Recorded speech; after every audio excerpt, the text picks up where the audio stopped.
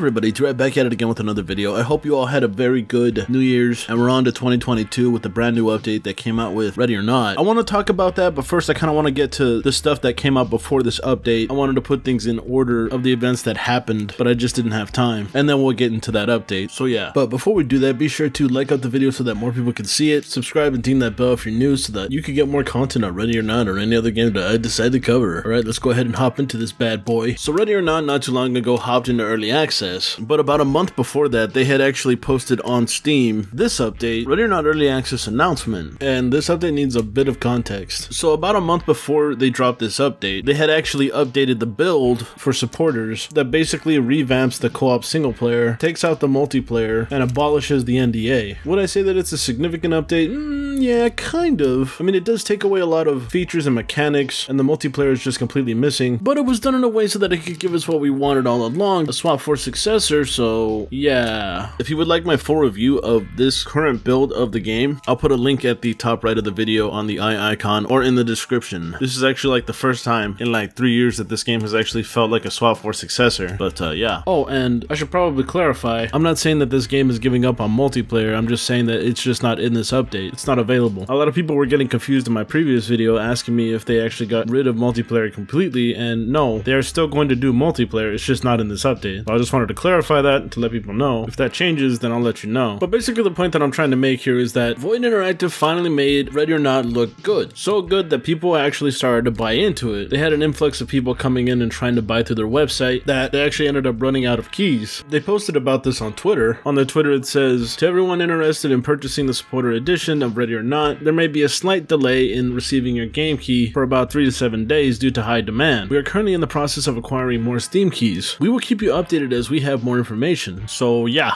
a week came and went and everybody's just like, where the hell are the keys? Like I just saw like non-stop keys, this and that in the frickin' Discord. And this is where the update comes in. An update regarding Ready or Not's launch on Steam Early Access. To the Ready or Not community, present and future, as you may be aware, we have been working alongside Steam to secure more game keys for the supporter edition of Ready or Not, but we hit a roadblock. While unfortunate, we hope that this will be a result in welcome news for many of you. We can no longer generate new Steam keys unless we go live on Steam, and since we absolutely depend on pre-sale income to continue developing Ready or Not, we have decided to go live into Steam Early Access by the end of 2021. So yeah, turns out that Steam wasn't letting Void have any keys, and a lot of people were putting the blame on Steam, which I think is valid, but I also kind of have to blame Void on this too, because they did kind of take forever to get the game out in Early Access, and even then it was more like a rush job than getting it out when it had a lot more content. And I'm sure Steam was like, alright, we gave you a bunch of keys already, we think we've given you enough, we're gonna need our cut, so release it on Steam. Like that's what I think kind of happened here. Maybe Void kind of took forever, but that might not be the case, because I was actually reading on Twitter and that's actually been happening to multiple indie studios. I think I saw that Drakeling Labs had that issue, and the guys behind No Plan B, and I think also Project Zomboid also, or maybe it was Afraid Studios, the guys behind SCP Pandemic, one of those studios. They were also having that same issue where Steam kind of just stopped giving them game keys for their own games and told them to release into early access. I'd go into it more, but what I'm talking about is just getting off track. That's a topic for another day. Back to the update. So releasing into early access would actually be good for people who bought the standard like eons ago, because now they'll finally get to play it. Why have we been so hesitant to go live on Steam? Simply put, while Steam is an excellent platform for indie developers, it is also a very crowded marketplace, with tens of thousands of titles all competing for limited attention. To really stand out on Steam, we believe that we have a responsibility to deliver a solid product that speaks for itself. We did not want to risk launching a game that we felt wasn't up to snuff for our audience. However, under present circumstances, we feel that the best course of action is to transition to beta, albeit early stage, so that we are able to resume providing supporter packages to our backers and secure the resource necessary to continue the game's development. This will also allow Steam's large audience to have an opportunity to experience Ready or Not sooner than they would have otherwise. So I wanted to comment on this. I don't know if I necessarily agree with that statement. The statement here that says tens of thousands of titles all competing for limited attention to really stand out on Steam. We believe we have the responsibility to deliver a solid product that speaks speaks for itself. I don't necessarily agree with this statement because there's not that many games that are trying to do a swap for Spiritual Successor here. Like, to say that it's unique, it's like the most unique thing that I've seen in a long time. I mean, there are games that are trying to, but they're either like not finished or just don't look, you know, like modern enough in my opinion. At the time that they had actually released this, I was thinking that Ready or Not was actually going to be successful, but what I wasn't expecting it to be like extremely successful. I knew it was going to get a lot of copies sold, but I didn't think it was going to become freaking first page top 10 during the Christmas season, no less. Like, goddamn, sold like freaking hotcakes. I think that anyone with the brain could see that Ready or Not would be successful, although to what extent we weren't exactly clear. No, I didn't buy this statement. What I really think was like, oh my god, if we launch on Steam, that means that people are going to be able to get their refunds, because during the time that Ready or Not had like so many like bad debacles, there was like several people that wanted their money back, but they just couldn't get it back. But now that it's on Steam, they're gonna have that option. So Void Interactive, you better be coming with the bangers, just saying. Anyways, many AAA studios have incredibly deep pockets and spend tens of millions developing their games, a luxury that Void Interactive does not have. We live and die by the support of our community, and we are extremely grateful for those who have followed and continue to follow us on this journey. This statement is interesting, the part where it says, a luxury that Void Interactive does not have. I mean, you guys have Team 17 in your pocket, right? I think this statement right here is probably what prompted a lot of people to start investigating, because what did they mean by that? So people looked at their Steam and saw that Team 17 wasn't there. At this point, people started to notice that Team 17 was kind of absent from anything Void Interactive related. Not being able to get keys might not only be the motivating factor for going into early access. And this revelation kind of actually sparked a bit of a controversy, I guess, but in my opinion, it's completely bogus. I ended up covering that and giving my thoughts as to why Team 17 departed from Void Interactive. And if you want to watch that video, I'll have a link to it in the description or at the top right on the eye icon for you guys to check out. But anyways, what can you expect in the near future? We plan to go live on Steam Early Access before the end of the year. To our supporters, you will receive a new key to load into the game into your Steam library. This build will essentially be the same as what you have now, including recent patches, and it will represent the transition from alpha to beta. I was actually really confused with this because when I got both keys, I assumed that I had to activate both of them to get to the game as it was. But when I activated the standard edition, it didn't do anything. It said that I already owned the game, so I was like, oh, well, okay. Then I activated the supporter, and that one worked, but then my game kind of like stuttered out and didn't work for a bit. I don't know, it was really weird when I activated it, but I asked them if this standard key was actually valid, and they said that it was. And I was like, oh, so I could just give this away? And they're like, yeah, okay, cool. Another thing added to the supporter edition was a free key, at least for OG supporters. I don't know about the newer ones. Owners of the supporter edition who purchase Ready or Not via our website will continue to have access to the game's alpha branch to test the new upcoming content. We are working with Steam in order to make this available for those who purchased supporter pack on Steam as well. Supporters will continue to get exclusive access to the dev team through monthly live Q&A sessions, community polls, and playtests on the supporter Discord. These new benefits are in addition to what is already included in the supporter edition. Upon going live on Steam, the supporter edition and upgrade option will continue to be available for purchase through our website and will also be available for purchase directly on Steam. For standard edition buyers, access to the beta build will finally be open to you on launch on Steam Early Access. If you had purchased the game through our website, Exola will be emailing you your game key to the email address on record. With this key, you will gain access to the game as you currently see being streamed, which includes co-op and single player action. In conclusion, please remember that the beta build will be available soon. It is still an incomplete version of the game. It will still have bugs and quirks and will require lots of additional content before it is ready for full release. Because of our supporters and with your help, we will continue to push Ready or Not, adding more content, new maps, missions, characters, weapons, etc., and further refining it to get the game up to the standard that you deserve. We ultimately want you to be able to turn the lights out, crank up the volume, and be immersed in the action. Bring order to chaos. So I have a video talking about this and going in real depth with this. My thoughts on the release of this build to the public, on whether it's worth it or not. If you want to watch that video, I'll put it down in the description or at the icon. But basically, I'm just not that happy that they decided to launch it just like this. Like, they should have either added more content or cut down on the price. Like, maybe cut it down to like 20 bucks. Because if they're just like going into early access and calling it beta and not freaking adding anything, then it's really not worth that 40. Like, I feel like I've already played like a majority of the content, and that's pretty much all they had for this update. Like, there was more content in the previous build than there is in this one. I mean, I get that they weren't getting keys from Steam, and that Team 17 might have also been a motivating factor for them to try and go into early access, but, you know, they should have added more or cut down on the price, because they initially wanted to launch into early access sometime in June, July of 2022. At least that's what I was hearing in the background. But yeah, if you want to hear more of my thoughts on that, then there is another video that I already made. I'll have a link to that. And yeah, that's pretty much the end of that update. update. It's another good update by Guinevere, the community manager at Void Interactive. And yeah, that's that. So after this update, there was a whole debacle with a bogus article. I already made a video about that, so I'm not going to talk about it. Links in the description. Then after that, they released a couple of concept art for the bad guys that are going to be featured in the farm mission. The farm mission itself was actually pretty tough. I mean, before, it wasn't as bad, I remember. We actually did finish it at one point, but they dropped an update making the mission like a lot harder. And these guys actually like shoot on sight pretty much. So it's like hard to actually get them to surrender. That mission's freaking tough now. I'm actually kind of curious. Are they going to replace the guys that are already in there, or are they just adding them into the map? I'm pretty sure they're just going to replace it, but I'm not entirely sure. But man, these freaking new concept art of the bad guys are kind of wild. Like this one has a freaking weird hand where his head should be. These guys have like wooden faces on their heads and grass on their attire, some sort of cloth on them. I think the one at the top left there actually has lips like a female. I'm not sure. Could be a dude. They have even more concept art here. I'm assuming that like they just gradually put on this type of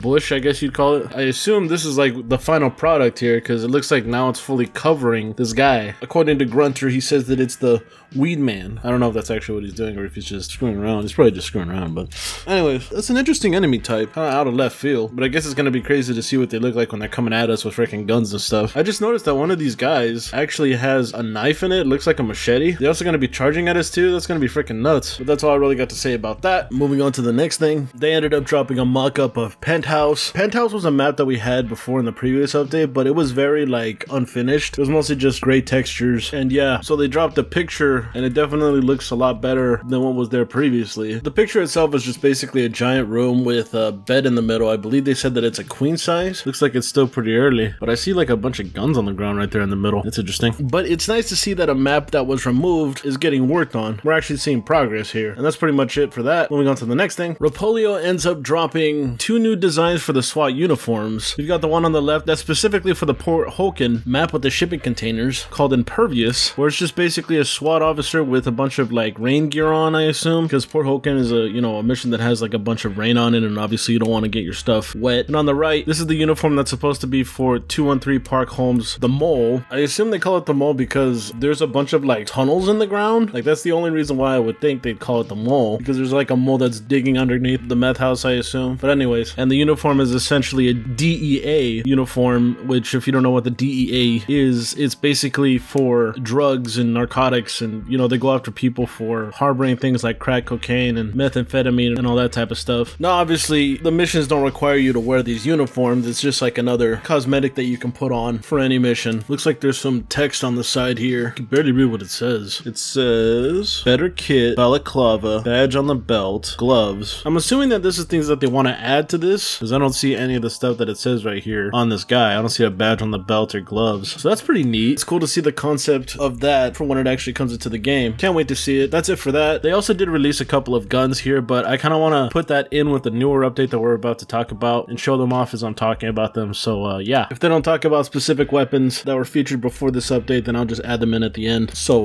let's go ahead and talk about this January update. So when I first looked at it, I was like, oh my fucking eyes, why is it so bright? I actually said that to Guinevere. I was like, why did you make it so bright? And she responded with, so people sitting in the dark room can turn on the light. That was funny. One of my subscribers actually inverted the image and sent it to me.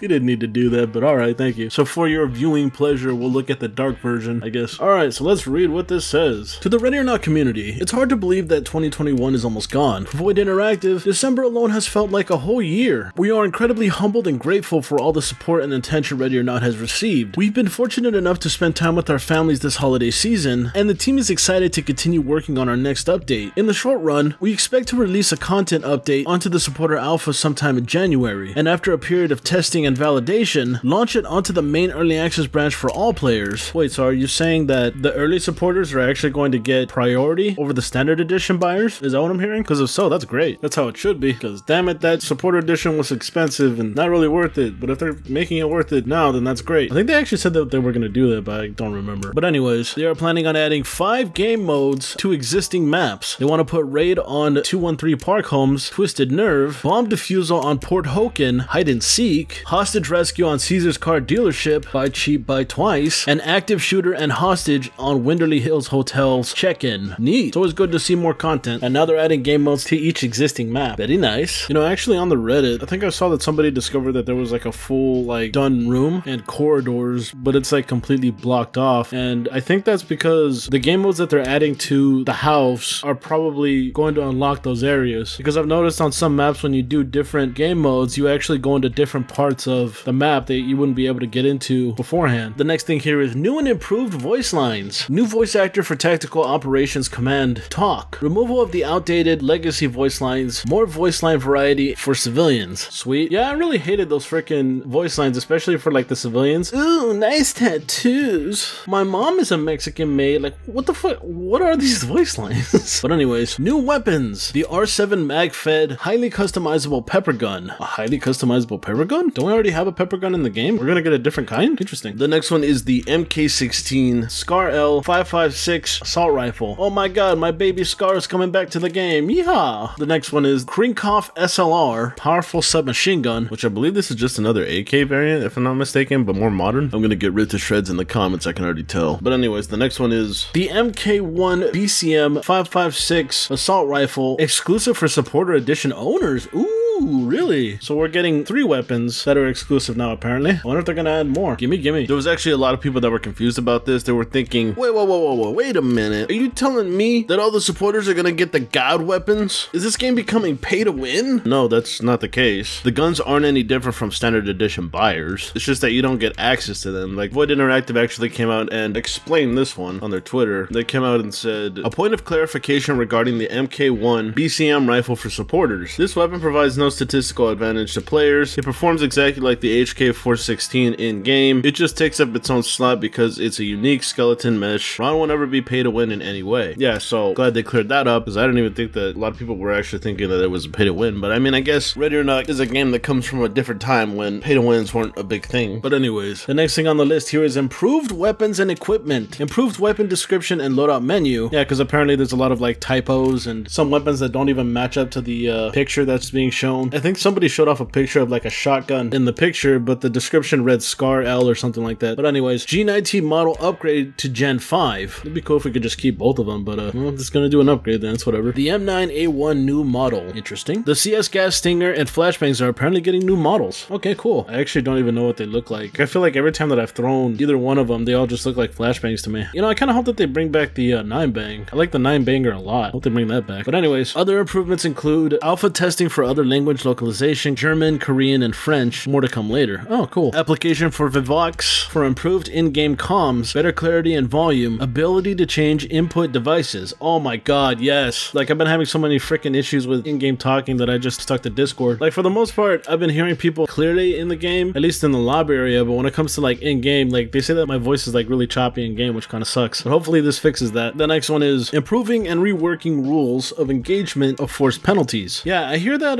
there are a lot of new people that are just running and gunning and all that stuff, and obviously that's not what the game is all about. Like, you're not supposed to kill people. That's not the goal of the game. You're supposed to arrest them. You want them alive. Don't kill them unless, you know, you're being shot at. That's the ultimate goal of an officer, is to apprehend so that they can later be judged, you know? But anyways, adjustments to civilian AI morale and likelihood to surrender. Yes, this is great, because there's so many goddamn times when a civilian will literally just keep running and running and running. I think somebody actually just posted a video where he literally ran throughout an entire map to try and freaking stop a civilian from running. Like, seriously guys, come on. AI straight up just ran away from me, and there's no freaking sprinting button, so I can't go after them, so it's like, well shit, he's gone. That's pretty nice. Improved voting and player control. Server admins have the ability to kick players as host. Yes, finally. Jesus Christ. That's something that I've been craving ever since this whole freaking update came out, because it's like, not everybody is on the thing. Then I could just like kick that person and be like, sorry man, I'm sure you mean well, but we're all trying to start a game here, so So bye-bye. That's probably like the feature that I was looking forward to the most, if I'm being honest. Along with these new additions, we will be releasing patches and bug fixes as often as we can. Once again, we would like to thank you all for the tremendous amount of support we have received. If you are enjoying playing Ready or Not, we encourage you to leave a review and follow us on Steam. I would leave a review, but I'm just like, I want to kind of wait until, you know, there's a lot more there, you know? Because if I left a review, I feel like I would kind of be harsh about it, you know? Because there's just not a lot here at the moment. There's actually less content than there was in the previous update. And, you know, I want to give this game a fair shot. I want to wait until it's a much more completed product for me to give a review, you know? But yeah, so that was a pretty good announcement. A lot of things are being added. Hopefully we could actually get it out by the end of January, but who knows? With the way that these guys put out actual build updates is kind of like iffy, I guess is the right word. It did take them a very long time to actually update a lot of things before, so we'll see how they go with trying to update things. And that was that. Pretty freaking cool, pretty freaking cool. Let's just hope that they actually get it out relatively soon and not 3 months later. But we're not done yet. There's still more stuff to talk about. So after that, they actually did drop a couple of new updates here. So as of the recording of this video, there is a mirror in the locker room that you can just walk up to and you can't really see yourself. I mean, you can kind of see yourself, but not really. In the next update, they're apparently going to fix it. Ali just dropped a video of mirror on the wall, who's the clearest of them all, and you can now actually see yourself according to that, but this only works, I assume, if you have RTX, right? Which I do, so hopefully it'll actually work. So that's pretty neat. Another update was just dropped today by Grunter, who says, some updates to our level on meth, mark hard at work. The goal for every level is a dense amount of environmental storytelling and high quality art. Yeah, these pictures here is obviously the underground of meth. It looks like they're digging into concrete. You can tell by the steel rebar and asphalt. I'm not sure where this is coming in from though. I'm assuming that this is just like another way to get in, like from the back or something, which if that is, it's pretty cool. And then the other picture here is of the little kid's room, which previously was pretty empty. There wasn't too much aside from the kid that was kind of struggling on the bed there. And this one, it looks like they actually put a lot more effort into it. They got the freaking clock on the wall, little dresser over there, chest, guitar, and it actually looks like a fairly normal house considering the rest of it. You could almost not even tell that it's a freaking meth house, I guess. All this stuff here. Those little night lights that are on the wall, the teddy bear, the Legos. Don't step on those. Definitely an overhaul from the previous one. I think the only thing that would complete this is if they put like a carpet, like a giant carpet that just goes underneath the bed and heads towards the door there and back around to where that lamp is. Giant carpet. But yeah, pretty good, pretty good, pretty good. Along with that, they released new animations for the BCM rifle, which I will play for you here.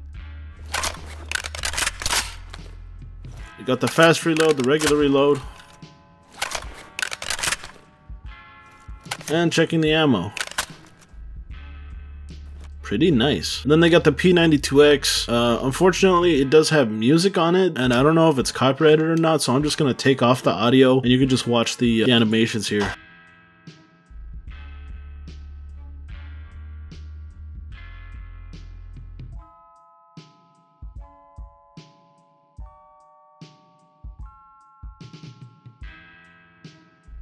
Looks pretty good. I'll have those videos in my Discord so you can just look at them with the audio on. Just for the sake of copyright reasons, I don't want to turn on the audio. And yeah, that pretty much does it for Ready or Not news. Definitely was quite a bit of stuff to talk about, and I hope I got it all and there wasn't like any freaking surprise release, because now I'll be like, god dang it, I just released this freaking video. But oh well, I guess I'll just cover that in like the next one. And yeah, I'm gonna end it here. If you enjoyed the fact that I cover games like Ready or Not, then be sure to like the video, share the video, and comment down below. If you're someone that would like to support the channel, check out my Patreon or click on the join button underneath the video. If you're someone that's new to the channel, be sure to subscribe and ding that bell so that you can get more content on Ready or Not or any other game that I decide to cover. And with that all being said, I want to thank everybody for coming out to watch, and I guess I'll catch you in the next one. Bye-bye.